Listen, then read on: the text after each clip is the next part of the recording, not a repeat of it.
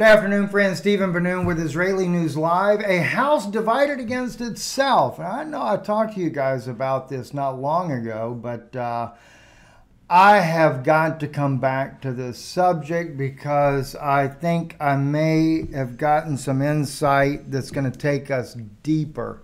Well, maybe even more, maybe correct what I've spoken about before.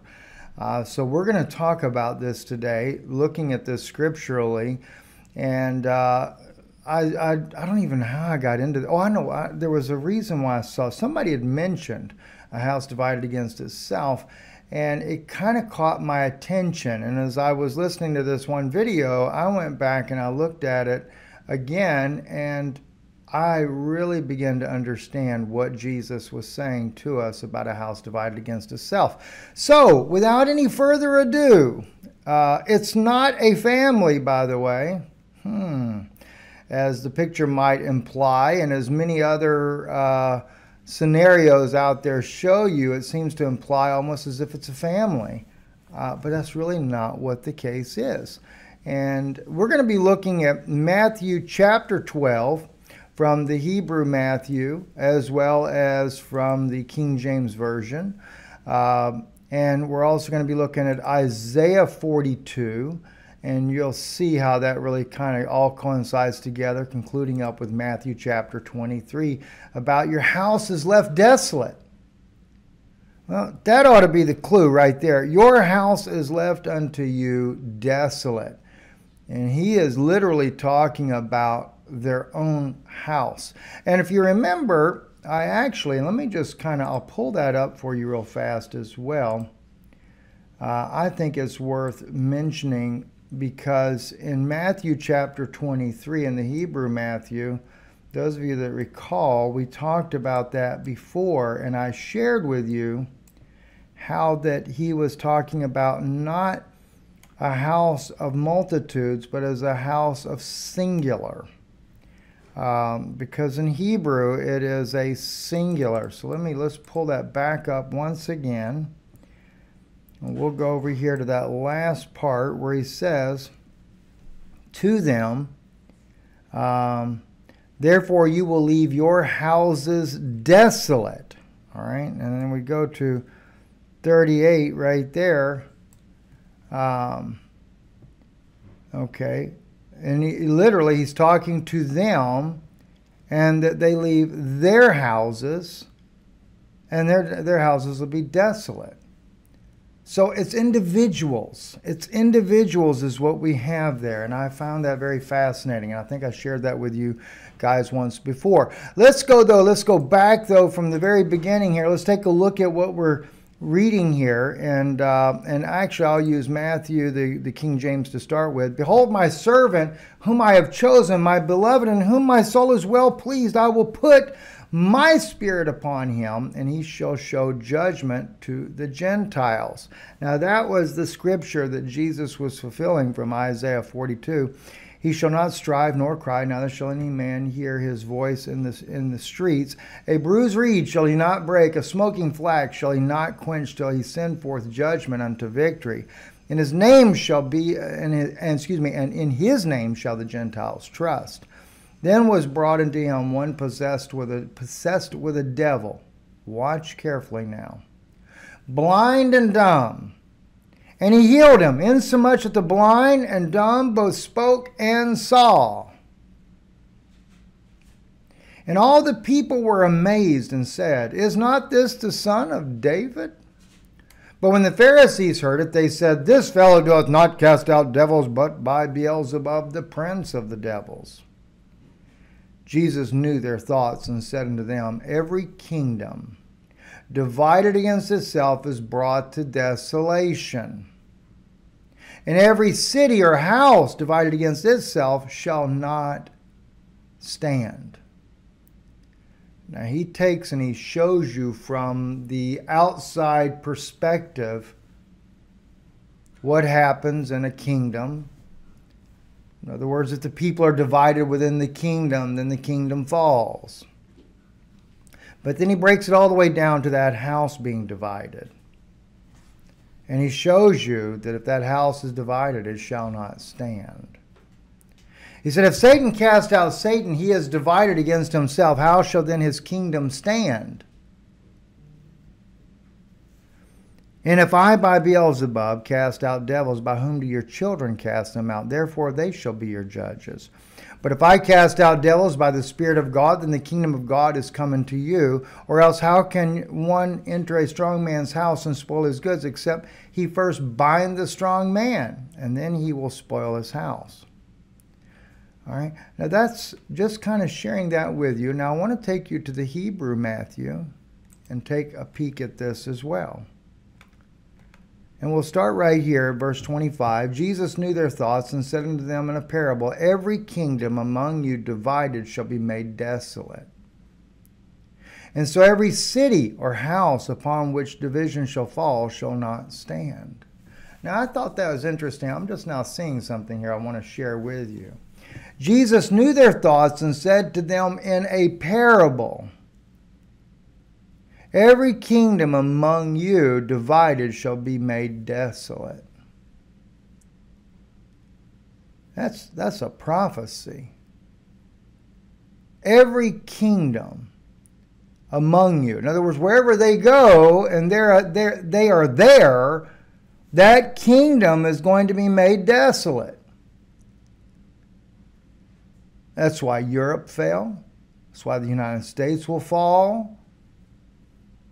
Everywhere they have gone, the Pharisees that is, they have brought division. And the kingdoms have fell as a result.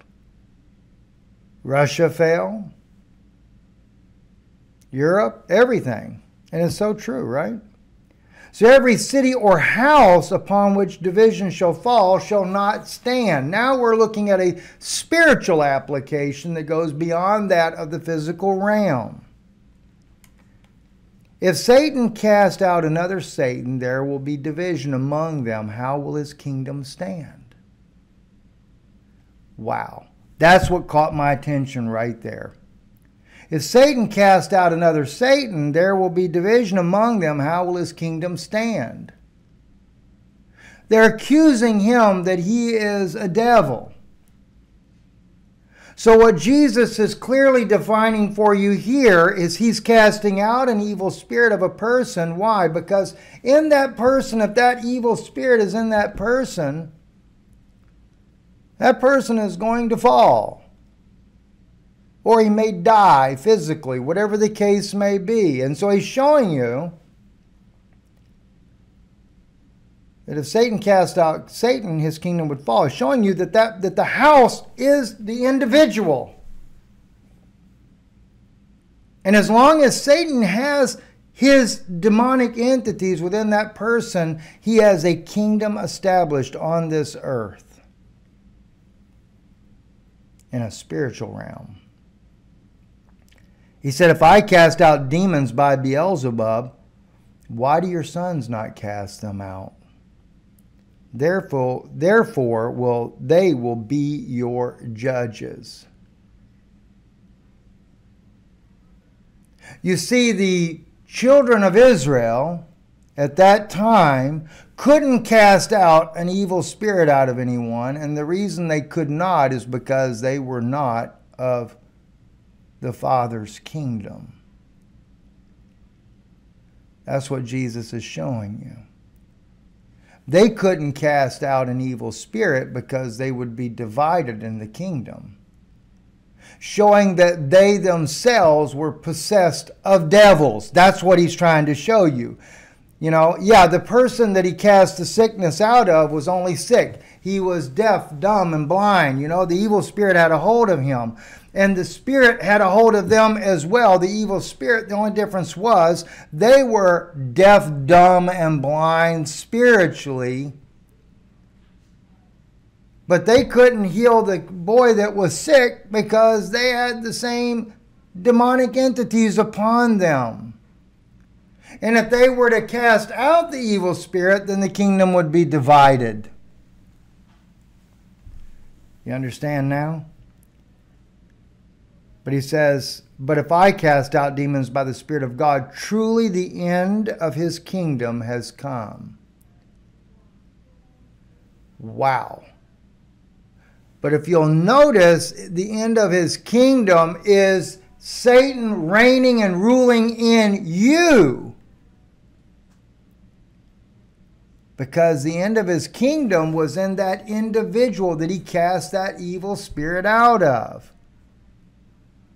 That's where the end of the kingdom came. Jesus said, I give you power that you can tread on the heads of serpents and scorpions. We rule and reign with Jesus Christ right now in what? In heavenly places. Why does it say heavenly places? Because within you, in your house, that is where the heavenly place is.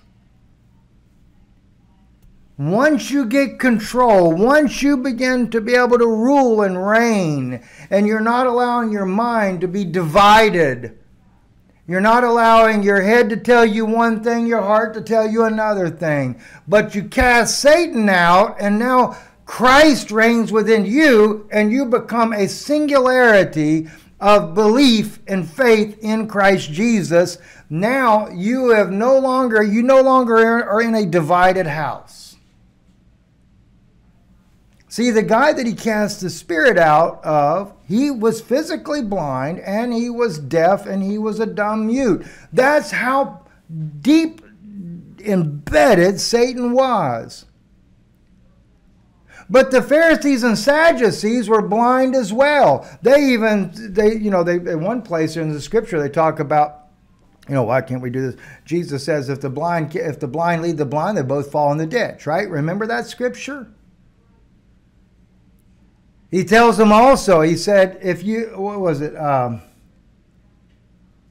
gosh, I forget the one where it goes in there. He's talking, I know the scripture, but he's talking about, oh goodness. If you were blind, your sin would not remain. But because you say you see, your sin remains. Let's see if we can find that real quick. Blind, see, remains. Let's just see if that'll pull it up. No, didn't do it like that.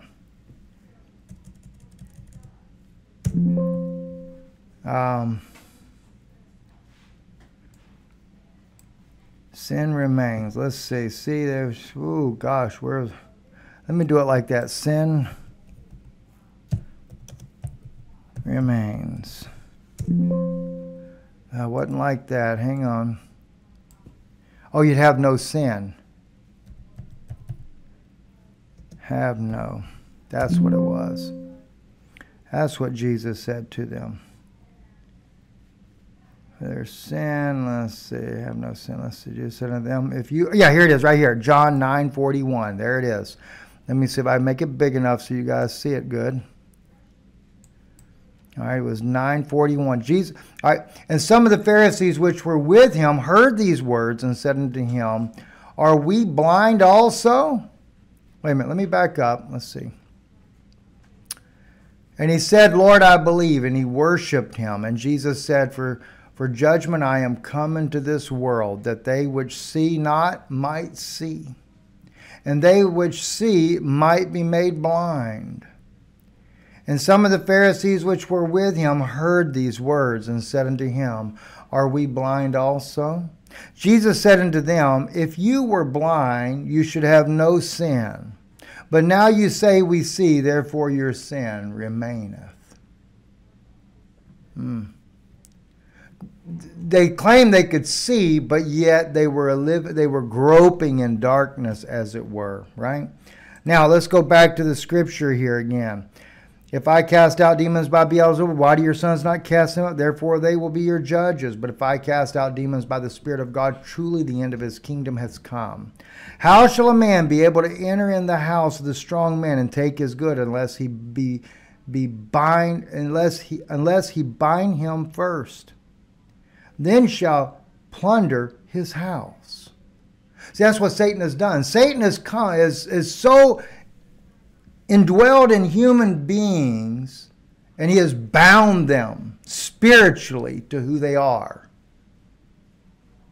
And once he's got you bound spiritually, he can plunder every good thing that there was meant for you to have from God in the first place.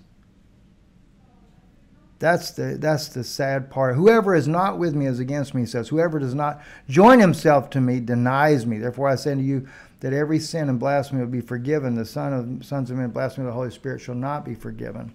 All right. Let me take you though. As you know, the scripture says over here earlier when we were reading in Matthew 18 that these were things that were fulfilled about him. And there was something in Isaiah 42 that I saw. I wanted to share with you as well, because this is where it comes from. Thus saith God the Lord, he created the heavens and stretched them forth. He that spread forth the earth and that which come out of it. He that give breath unto the people upon it. Nishma la'am aliyah. See, Natan means to give. Natan nishma la'am. Okay, he gave the breath to the people, aliyah, that were upon that. That's when he breathed in the nostrils of Adam and he became a living soul. The ruach, and the spirit, lahalachim ba, for those that are walking upon the earth as well. And I, the Lord, have called you in righteousness and have taken hold of thy hand and kept you and set you for a covenant of the people, for a light of the nations. Now watch what he says. To open the blind eyes, to bring out the prisoners from the dungeon, and them that sit in darkness out of the prison house. Do you know what he's talking about? He's talking about your own body. Okay? He's talking about the prison house is your body. So he came there to open your eyes so that he could bring the prisoners from the dungeon. And them that sit in darkness out of the prison house. Your body became that prison house that you got locked up into. And when Christ cast out the devil, now the house is no longer divided. Wow, wow, wow, wow, wow. I am the Lord, that is my name, and my glory will I not give to another, neither my praise to graven images. There could be so much said on that right there, but I'm going to save that for another day, and we'll kind of hold up on that. Let's say it in closing, though. Jesus said, Jerusalem, Jerusalem, thou that killest the prophets and stones them which are sent unto you, how often I would have gathered thy children together, even as a hen gathered her chickens under her wings, and you would not. Behold, your house is left unto you desolate. For I say unto you, you shall not see me henceforth, that you shall say, blessed is he that come in the name of the Lord. Their houses, their bodies were desolate without the Holy Spirit because they were divided. They were still groping in darkness. He came to his own, and his own received him not. How sad that was. Anyway, thank you for listening. I hope this is a blessing to you. And if you want to support the broadcast, we greatly appreciate it. You can visit our website, IsraeliNewsLive.org. Right there above my head there, you can donate right there online if God lays that upon your heart. Or you can by mail, Danoon Institute, P.O. Box 156, Sunbright, Tennessee 37872. We greatly appreciate it. And by the way, we had a lot of nice comments made about the interview with Mia and Richard Finnegan. But there's some people that were like, why have you made such a long infomercial on here? Listen. This is such an amazing thing that we have found with this LifeWave. To me, it is newsworthy. And if you have just hear the wave of testimonies from friends that are using this. We had an 80-year-old couple last night sharing their testimony, how that they had gotten their life back. This man been in pain all these years. He said, now I'm not in pain. My aunt, who has been suffering with dementia, getting her life back. Listen, it is truly, in my opinion, it is newsworthy. Some people may not agree with that, and that's okay. Everyone has that right to do so, but I would never share something with you that I didn't believe in with all my heart, that it is something that is truly helping humanity. And that's why I share it so passionately the way I do. So it's up to you if you want to try that, but just keep that in mind. I don't post that just to do it. EMP Shield, we've believed in that from day one, and you may not ever have to have it, but it's like an insurance. EMP Shield is. If we ever were to have some type of because we know wars are coming and things like that, but if we ever had a electromagnetic pulse, I believed in it that strongly, and that's why I shared that with you. But you don't benefit from that other than the fact that you got the product. And this is something as well that I have seen in my own family, lives transformed, and a very dear friend recently, lives transformed. And non-transdermal. Nothing is going into your body, So just keep that in mind. I don't do things just to do them. You guys should know that, especially those that have criticized, I have many years, I've had many opportunities to promote products. I never would do it, never believed in it. Not to say that some things were not good. I just didn't believe in that. But this here, I've seen too many wonderful things. And I waited a long time before I said anything as well. But anyway, God bless you. Thank you for listening. I hope today's message blessed your heart. And you have a great day.